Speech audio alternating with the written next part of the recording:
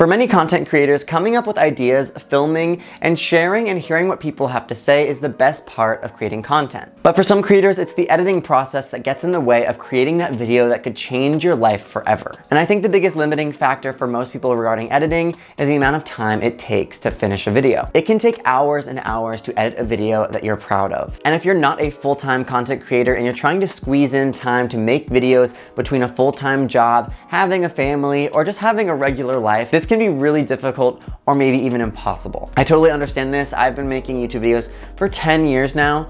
Crazy to say. So today I'm going to share with you guys some editing smart tools that can speed up your editing dramatically. For this video, I'm going to be using a browser-based video editor called Kapwing because it's all online, so you don't have to download anything, so anyone can use it. And it also has a lot of smart editing tools like Smart Cut, which automatically edits out these silences in your video, auto level volume, so you don't have to spend as much time doing audio edits in videos, and also changing the playback speed so you can watch drafts and review footage before you start editing with much more speed. So click the first link in the description. It'll take you to Kapwing and let's get started. Okay, so go ahead and click the first link in the description. It'll take you to kapwing.com and just click start editing. Now, the first thing you're gonna wanna do is, of course, just upload your footage. So go ahead and do that. So I'm just gonna drag it in. Okay, so as you can see, it is uploading here, but you are able to start editing. So the first thing I'm gonna show you guys is something called Smart Cut. Smart Cut is really useful because it will cut out all the silences of your video automatically. So you can see in the waveform here, there are large chunks of silence where maybe I'm reading my script. Now, standardly, what I would just do is I would find a silence and then just click the split button or the S button on your keyboard. And this is still obviously a really useful tool to know. Click split and then just delete that part out. But if you have a video that's like 30 minutes of raw footage, that can take a really long time. Luckily on Kapwing, there's a tool called Smart Cut. So you just have to click a video clip and then you can move over to the right here and click Smart Cut. And if you click that, then you will see that it will just highlight all of the silences in your video. You can see that the red segments are portions of the video that are silences, and then you can change the sensitivity down here using this slider. So if I want it to be less sensitive and cut out less, then I would move it down here. And if I want every single little silence to be cut out, I could move it all the way over here. And you can get a preview of what it's gonna sound like by clicking the play button. It's picking up steam fast.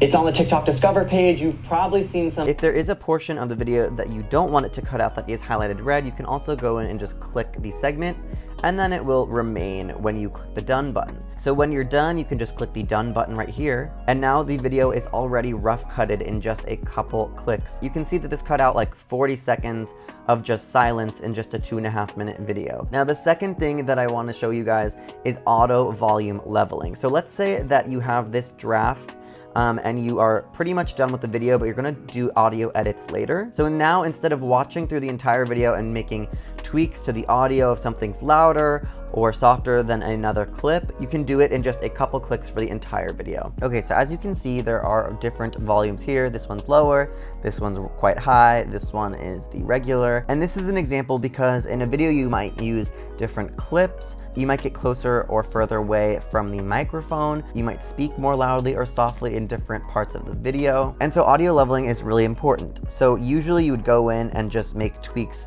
manually, clip by clip. But with this tool, you can just highlight the clips that you want to auto level. And then up on the right here, you will see auto level volume. Just go ahead and click that.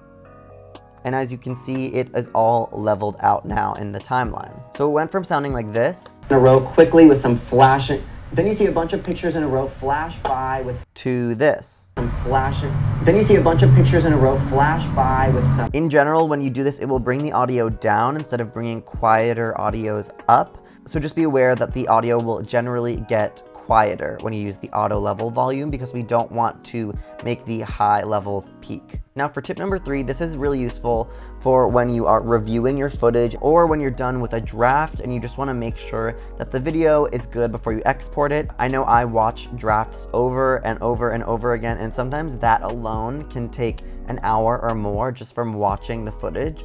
But now it can be a lot faster using the playback speed function here. You can see that there's this 1x button. This is indicative of the playback speed, and when you click on it, you can change it to up to 4 times speed. So obviously for speaking videos, 4 times is a little fast, because it makes it hard to hear. But if you're mostly looking at things like overlays, if you have B-roll, and looking at the visuals, then this might be a good option. And you can always decrease it, of course, down to something like 2 times speed, which will be much more manageable. So let's try it now. And then you get hit with the final video, which shares videos in the present and shows how long time. And pretty much. So yeah, that can be really useful for reviewing footage and for also reviewing a draft to make sure that it's exactly how you like it. So then when you're happy with your video, you can just go ahead and click the export button. All right, you guys, I hope this was helpful, and I hope that this reduces your editing time so you can spend more time creating. Make sure to subscribe to the channel to join an online community of modern creators, and also so you can keep up with other video editing tips and trends. And I'll see you guys in the next one.